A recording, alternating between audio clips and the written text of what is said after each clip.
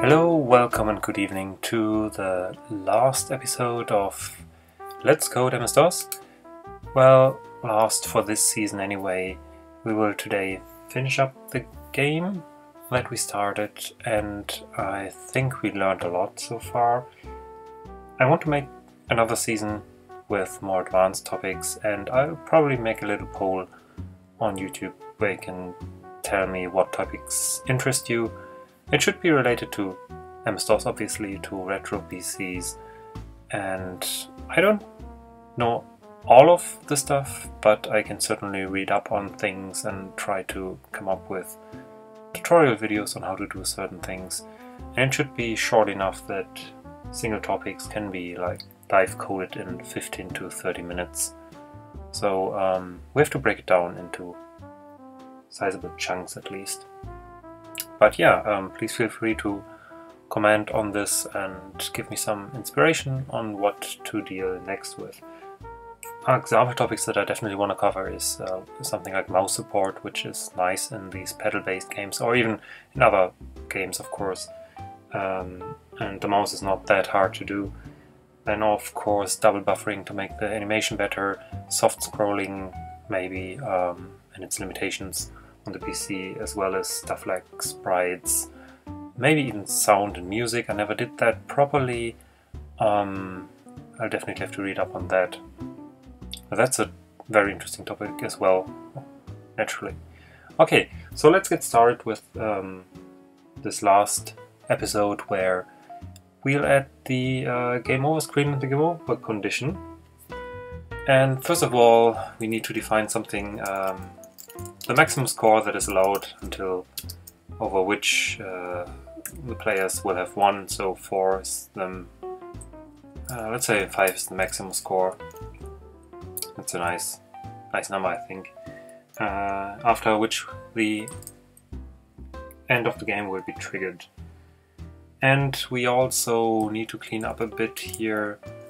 I'm gonna pull down the parameters for the video interrupt here.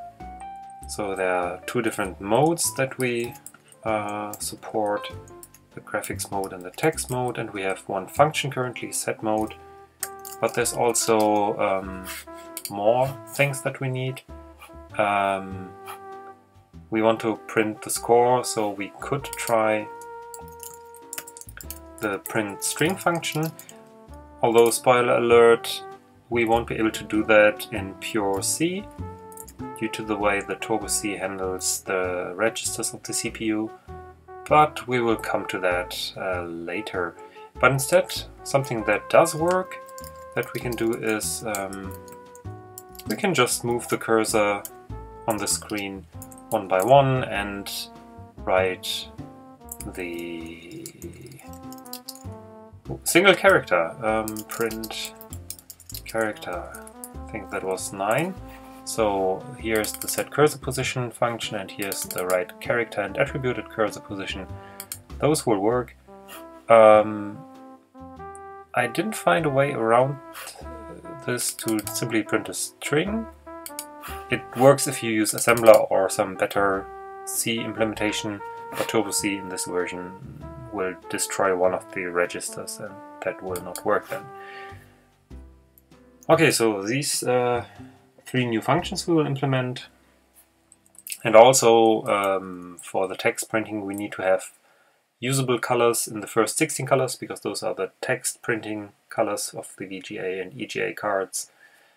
You can also use higher and better colors in VGA mode, but the BIOS functions make it a bit hard.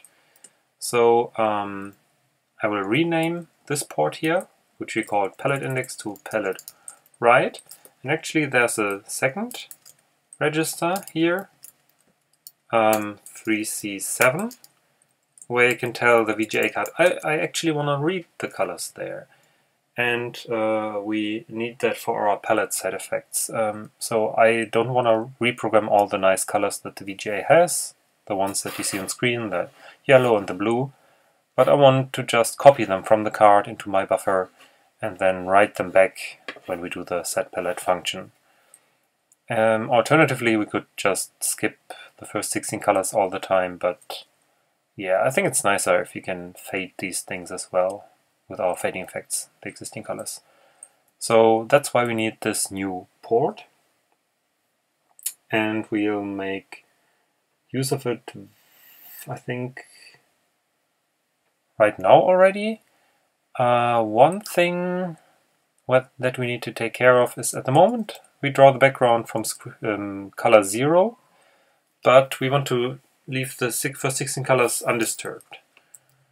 And I'll show you what happens if we don't do that. So basically, here in the Get Sky palette, we will have the following problem to solve. We need to read out the 16 colors, and we do that. Just quickly check my notes. Okay, so what we'll have to do here is we read out the first 16 colors, so we say I equals 0, I less than 16, plus plus I,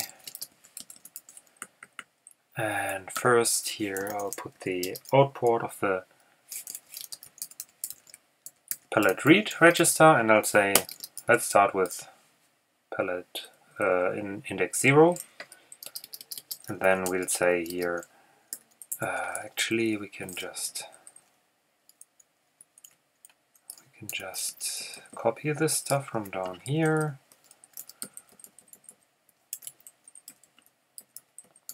but instead of defining anything manually, we will just read out the data.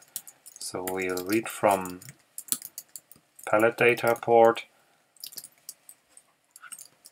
and we'll just do that 3 times, and we will have the data. That's fine. That should work. What else do we need? Oh yes, at the moment we would simply overwrite here, so we will shift everything here. We'd say this is from 16 to 116, this here is from 116 to 216, and now at the moment we just filled something here, and actually there's a bug. This should be 63, that's the maximum allowed value, and we only do it like this. But we will fill the rest with a nice red, so we have no uninitialized values, which is, I think, reasonable and better. No, 217. I less than 256 plus plus y, and then setting it, and that's it. This should already work and compile. No, it doesn't. Oh yeah, because we renamed quite a bit of stuff. So palette write is now the name, because palette index is not quite accurate. This is the index for the writing. Where was the third? Here. And the last error was here. Now we should have something that works. Indeed, and there you can already see here at the top the original 16 VGA colors, which is quite nice. So now we can use those. We just read them out, but we of course don't want them up there. So we will tweak the draw background routine to just add 16 to the color, and then it should be back to normal. Yes, this looks much nicer, doesn't it? Okay. Now we have the palette up and running. We want to print the score, I think, yeah. And we need some kind of print function. We can use printf, but that will scroll the screen, as we saw. And in C you don't have any concept of cursor or text windows. TurboC put something on top that can do that stuff, but it won't work very well in this manually initialized graphics mode. But the BIOS, the ROM of the PC, can do that in graphics mode, but we have to program it manually. Similar to how we set manually the VGA graphics mode, we can as well code a print function which takes an X coordinate, which will be character column and row actually, and not pixel column and row. And the characters will be 8 by 8 pixels. So row 0 will start at pixel row 0, and row 1 will start at pixel row 9 or 8. If you start counting by 0, it will be pixel row 8. And thus forth. And we will also say, yeah, well, we take a color, and we need some far pointer actually to a string. And we make this const so that we can't mutate that, and etc. etc. And we again need to have registers to set for the BIOS. And as I said, there are two versions that we can do. We can first try to use the writeString function. The writeString function is 13 hex, and we need to pick a write mode. And we will only put characters in there and not attributes, because you can send out interleaved characters and attributes. Attributes are stuff like color and blinking and underscoring of the characters, and it will be one character like the C, and then a byte which says which color and blinking effects are there, and then will be the second character, and so on and so on. But yeah, we won't use that, so we will use just write mode 0. Also, video page number will be 0 in graphics mode. Attribute if mode 0 or 1. Yeah, because if we don't give the attribute per character, we need to put out the color here in register BL. And then the length of the string, which we can easily determine, and the row and column is X and Y. And then, here's the thing that breaks. We need to pass the pointer to the string, the far pointer, in the ES segment register and the base pointer BP. And my theory is that most probably the base pointer is overwritten by TurboC before actually executing the interrupt.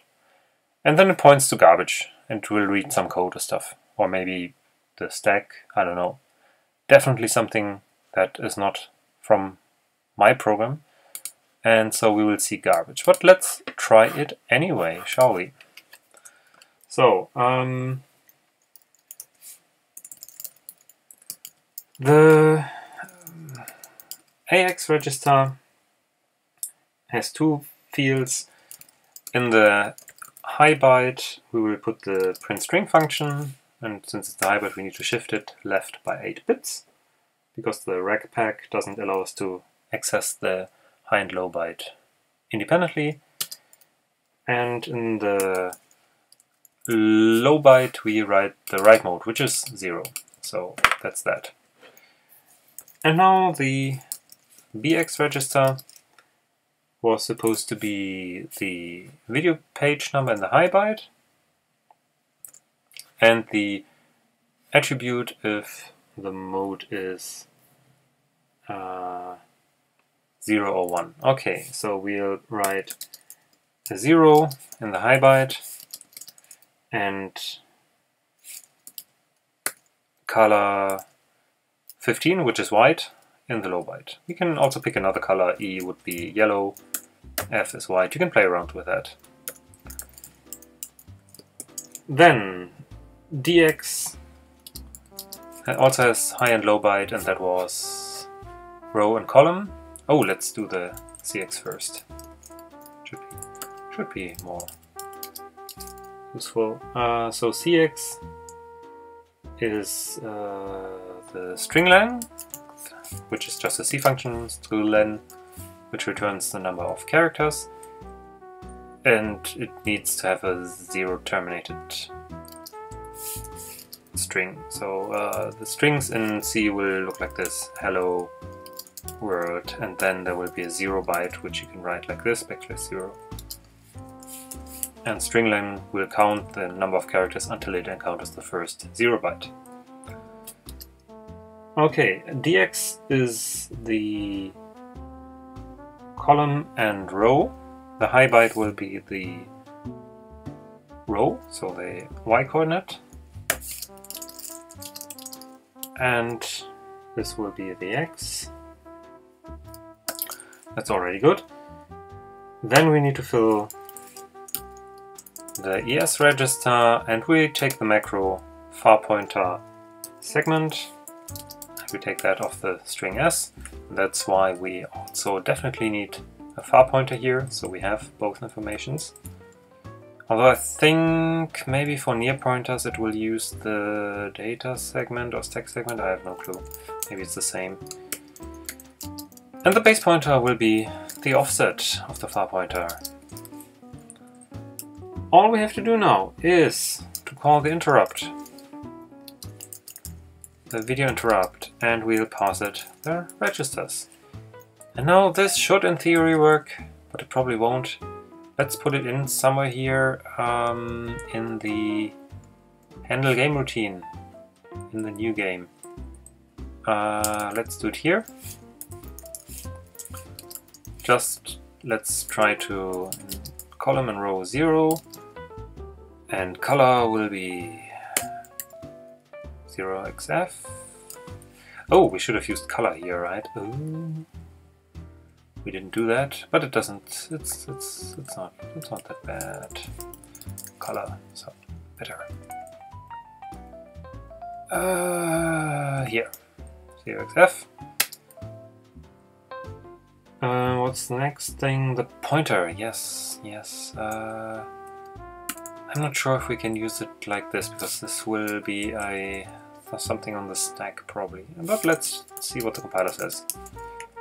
The compiler will say suspicious pointer conversion. This is a bad thing. And it doesn't, so that should be fine. L text. Yeah, you see. We're definitely pointing somewhere inside of our code data, I don't know what. But it doesn't work. It doesn't work, but the string length worked, because we see there's a lot of characters printed, and hello world should fit in there definitely. So that doesn't work. Question is, what does? And what does work is printing character by character. So I leave that in here, but I'll put an if one else this preprocessor macro, so you can switch between both branches just by doing if 0, then this will run, and if 1, then this will run. So instead we will use the function setCursor and writeCharacter. So we will iterate over all the rows, over all the columns, and call this function here. Basically we need an iteration, I equals 0, I less than strlen of s, plus I. And then we will first set up the registers. AX contains simply set cursor, shifted by 8 bytes, and the low byte is 0. AL is unused. BX simply contains 0 in both high and low bytes. It's the page number or 0 for graphics mode. And then very simple, RDX is again Y in the high byte and X in the low byte. And then we can simply call the video interrupt. And this will advance the cursor on the screen. The cursor is invisible in graphics mode, so there's no blinking thing or anything, but this will simply work. And the next thing that we need to do is print simple character. This is function 9, and in the low byte we pass the character to write, the display page, or in mode 13 background pixel value, that's very nice, and the character attribute foreground value in the low byte. So we could actually do some background color. Yeah, that's nice. Didn't think of that. So rexr x equals set. Oh, look, that's the typo. Set? No, not set. Print character in the high byte. In the low byte is the character. That is s of I. And the bx is b high is the background pixel. Let's use color 1 first to test. And color as the foreground color, whatever we passed from the calling function. And cx is 1. We always print 1 character. Very nice. Oh! We only set the cursor, but didn't call the interrupt. And run. A D. That's not particularly useful. Okay, what did we do wrong? Who can see what we did wrong?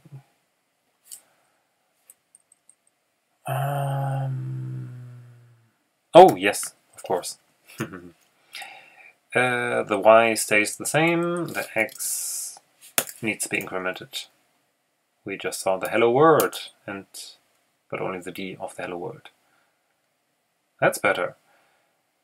Okay, the background color doesn't look particularly impressive. I think that didn't work.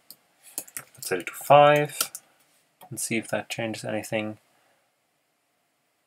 No, it doesn't. I think the DOSBox ignores that, or this documentation is a bit incomplete. Let's just write it 0 there. Shouldn't harm. But fair enough. We can print. We can print stuff. And that's already a good thing. But this is not the score, right?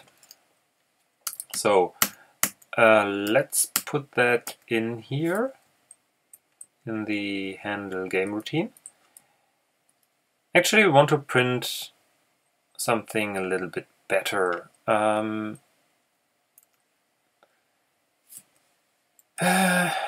do we do that? We will make a const character template, basically. And the template will look like this.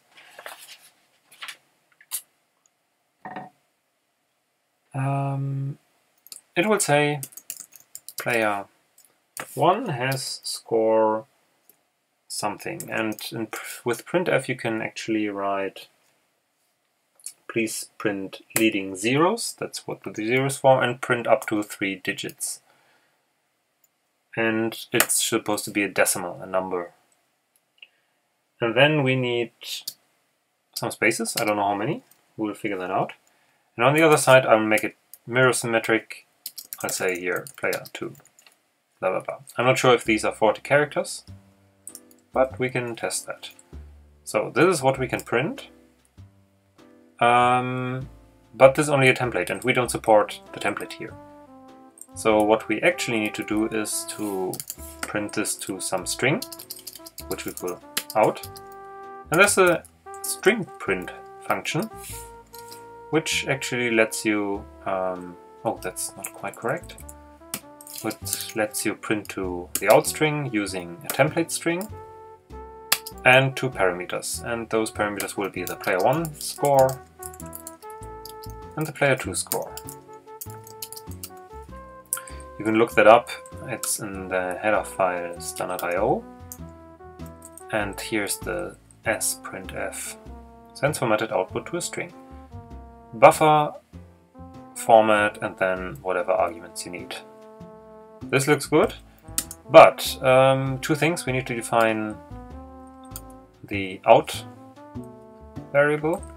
And if we try this, if we just use character star out, and let's say we allocate 256 bytes, be careful, buffer overruns possible, and build this, and there will be warnings, 2 warnings. First of all, it says, oh, there's a suspicious pointer conversion here, because what sprintf doesn't say is it wants a far pointer here. And here as well, of course, because we defined it that way, that we want a far pointer. So that won't do. Instead, what we need to do is to malloc that stuff.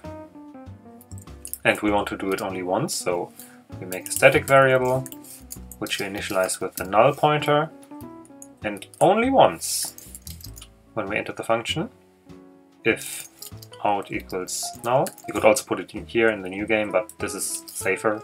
If we misuse the function and call it twice, we won't have any memory leaks. If out equals null, then we do out equals malloc 256 bytes, and that's it. Let's see if that will give us a far pointer. We of course have to declare it far, or if this will also throw a suspicious pointer conversion. No, that works, should be fine. A malloc, even if it does a near malloc, it will return a far pointer.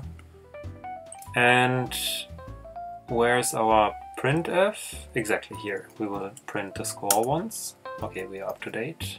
Oh! Build again. Come on. Okay, this looks very good. There's 1, 2, 3, 4 characters missing, I think. So we put in more spaces here. Let's see, where is it? Up here. 1, 2, 3, 4. Now we should have a nice status bar at the top, or score bar. Yeah, that's nice. But the score doesn't increment, as you can see.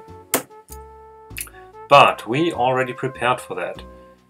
So we take this bunch and we put it in the regular handle game code as well. And we had this handle ball thing here. And we now say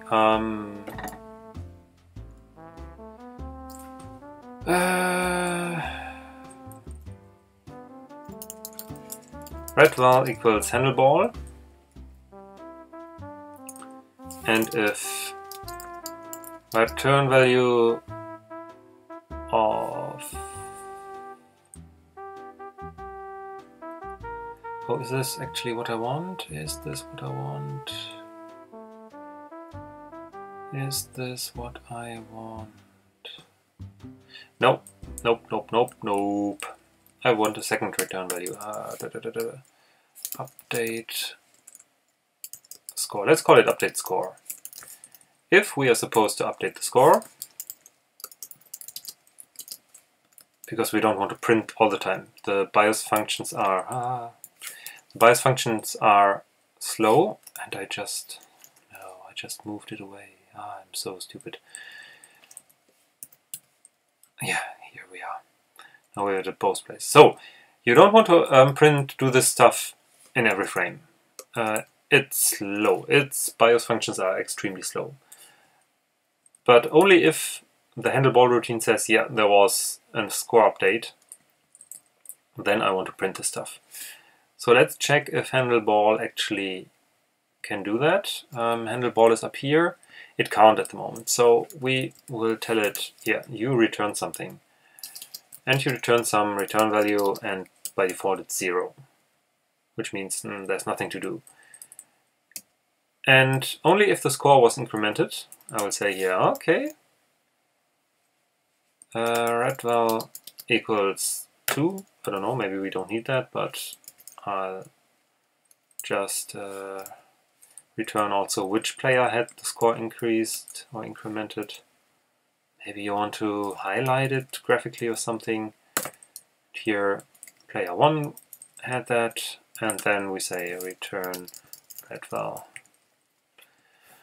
So that should already do the trick. Down here, and we have the update score. We need to define it. We need to define update score. So int update score, and let's initialize it with 0 so we don't have any problems. Any errors? No, we're good.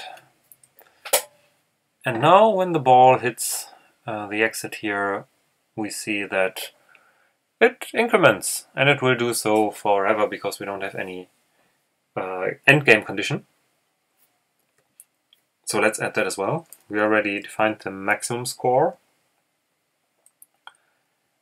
And we can do that actually near here, I think. And down here, return Redwell. Let's do the following. If P1 score is greater or equal max score, then we say return 1. Else, if player 2 score has reached the maximum allowed score, then we say, well, also game over, return 2. And if nothing of that is the case, we just say return our return value. No, we return 0. I think we don't need the return value, because if we hit escape, we return 3 already, like this, and we don't need the return value at all. That's totally unnecessary, so let's kick out this variable. And this should have an endgame condition, but the game will just quit. So let's quickly see. Score is 1, 0, 1, 1. And when we hit 5, the game should automatically quit without fanfare. It should just fade out.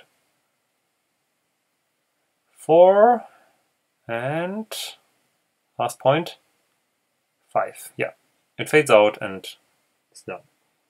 We could stop here, but I think it's nicer probably. Yeah, we could stop here, but I think it's nicer if we have also some handle game over routine that we can call. So before doing the fade out, we will say here handle game over to present the players with something. And let's call this winner or something. This will be an int. In the beginning we have no winner, and we need to call the handle game routine while winner equals 0. We'll do this thing, and winner is handle game when we're in a normal game loop. 1 was in the start of the game and 0 was middle of the game. So we'll pass the winner instruction to the handle game over routine. And what does it look like? Doesn't return anything. Handle game over int winner. Yeah, we want to print just something, and we need to ask the keyboard again for key press before we exit. So we have a key code variable as usual, and we have two end game strings. One will be a congratulation message, congratulations player, 1 or 2, and we will have a second line which will always be printed even if you press escape. Something like press space to exit game. This fits nicely, will be very, very nice. And we'll also need to print something. Again, we need some static character var pointer out, which we'll initialize with null. It's our standard buffer for the printing. We could fold that to the print function actually, that would be nicer, but I'll leave that task up to you. And We need to have some column where we print this. Byte column equals. I already counted this, so you don't have to. This will be 11. And we want to have some fading effect, but I'll add that later. So if the player number was less than 3, we have a real winner. So we'll do the sprintf of the first condition as well. No, this is called out. So we will use the end one thingy and say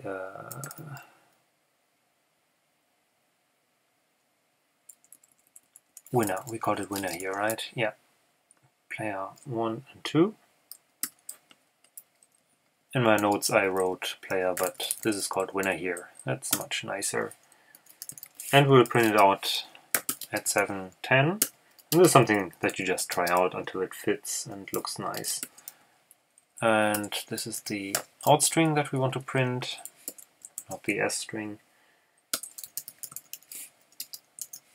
And what we also always do is print the second line. And we actually don't need to put anything in there, so it doesn't have any other parameter. And it will be just in the row below that. So row 11, same color, also the output buffer.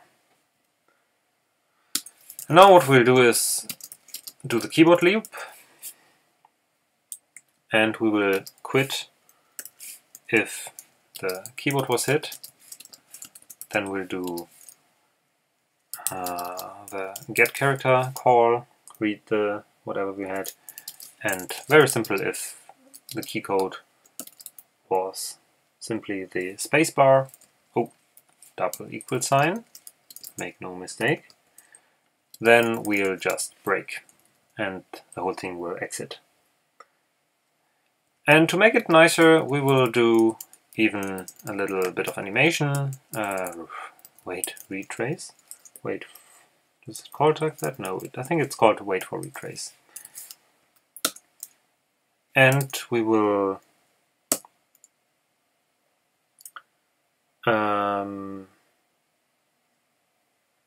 we'll actually do the following. Yes, we will output here to the palette write register. We would say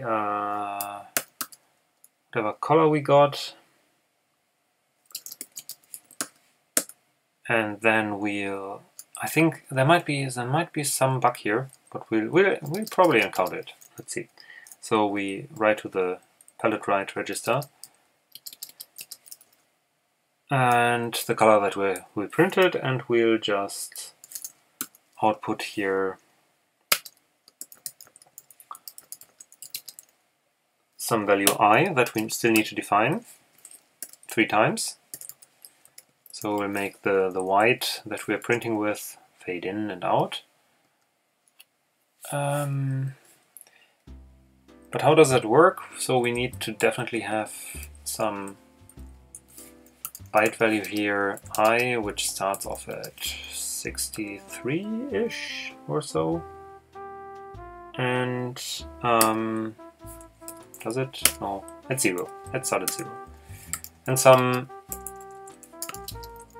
direction information which will tell us, are we making the color brighter or are we making it darker? So this will be 1 or -1. And we will simply increment I with this directional information, and if I becomes less than 1, if we're on the way down, or if I becomes greater than 62, then we'll invert the sign, so di will be -di.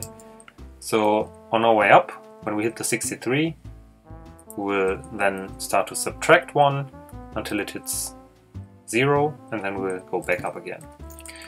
This should in theory work. Let's try to run it. A bunch of errors. Yes, some semicolons missing. And those are already all the things. Yeah, and look at that. When I now hit escape, we get the message press space to exit the game. And other possibility is to just wait and wait for the game end condition to arise, which takes a couple of seconds. I should have set it to like 3 or something to make it faster. But this should also quit and we should see a nice message.